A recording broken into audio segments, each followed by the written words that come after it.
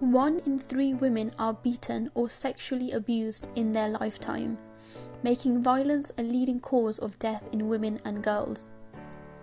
Violence against women and girls is a pandemic, but it doesn't just impact women and girls. It destroys families, communities, and economies around the world.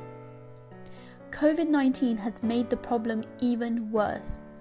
Victims have been trapped at home with their abusers, and incidents of domestic violence have dramatically increased.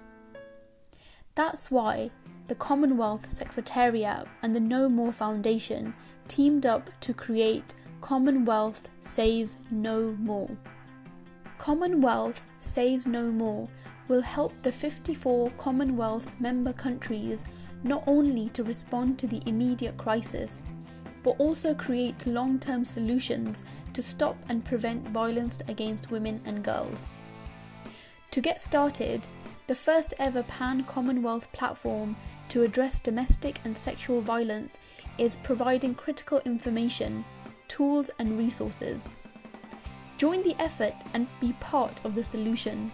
Go to commonwealthsaysnomore.org now and take the pledge to help stop domestic and sexual violence. Join the conversation using hashtag #CommonwealthSaysNoMore to violence against women and girls. Together, we can make a difference.